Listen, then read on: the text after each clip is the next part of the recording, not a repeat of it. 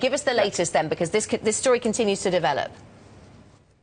Well, good morning, Anna and Guy. According to two people familiar with the matter, as you mentioned, the Department of Justice is launching a criminal investigation into whether or not Volkswagen systematically tried to deceive regulators. Now, Bloomberg News was the first to report this. Other news organizations have now matched this. Late last night in New York, Michael Horn, he's the head of Volkswagen North American operations. He gave a statement where he seemed to indicate just the gravity of the situation for Volkswagen. Have a listen. And lastly, he stated that this matter, and this is, I think, common sense, now is the first priority for him personally and for the entire board of management. So let's be clear about this. Our company was dishonest with the EPA and the California Air Resources Board, and with all of you. And in my German words, we have totally screwed up.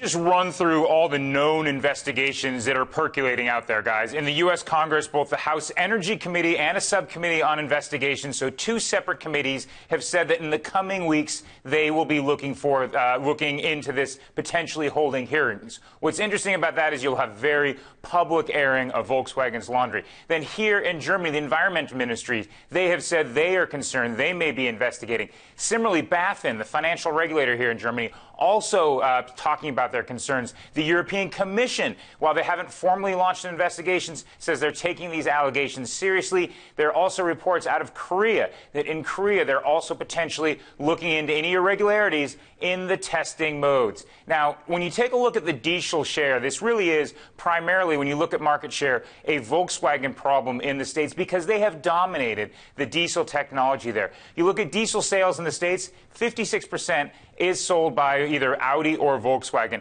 Then 19% you have Fiat. Then Daimler and BMW, the other brands, they're all sort of milling around at about 10%. Now, the EPA is testing other diesel models out there on the open road. One quick note on this, guys. The organization is sort of joint collaboration between a European environmental group and West Virginia University. They tested the BMW X5. They said that passed regulators, the diesel version of the BMW X5. Now, Volkswagen has known about this problem since July 8th. That's when they were first informed by the EPA that something wasn't making sense with their emissions tests. For a long time, Volkswagen argued that there were simple technical defaults, technical defects. They said they didn't really have a problem. It wasn't only until the EPA said that it wouldn't give a normal pro forma clearance for the 2016 models that Volkswagen admitted that they had been using this so-called defeat device. That's what snowballed everything. Guys, one final note on this criminal prosecution, this criminal investigation, excuse me. It's so serious because if criminal liability is found, that will open up Volkswagen to all kinds of civil litigation. There's already a class action talk of a class action suit out in California where Volkswagen has sold a lot of vehicles. Guys? I think it's going to be really interesting to see whether or not actually European testing is redone, because they sell a lot of diesels over here, and I think that's going to be a fascinating aspect to all of this once the Europeans get going. Look, we've got this board meeting coming up. Winterkorn has already had a pretty turbulent 12 months. He saw off the chairman. Is he going to be able to see off this scandal and keep his job? I guess is a question most people will be asking at this point.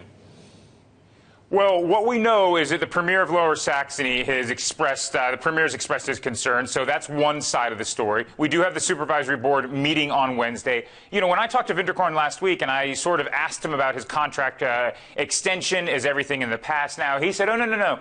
On Friday, meaning this Friday, is when my contract is actually extended. Now, that was sort of a formality. That's what we thought at the time. It turns out that we may have an interesting vote on just what the board decides to do with Winterkorn. The one thing to remember about Winterkorn, he's a cars guy. Before he had his current role up to 2007, he was in charge of development. He's a cars guy. He is a details guy. It's going to be interesting to see just how and what he knew about this entire program, and that may be a question that the board will be asking on Wednesday. Guys?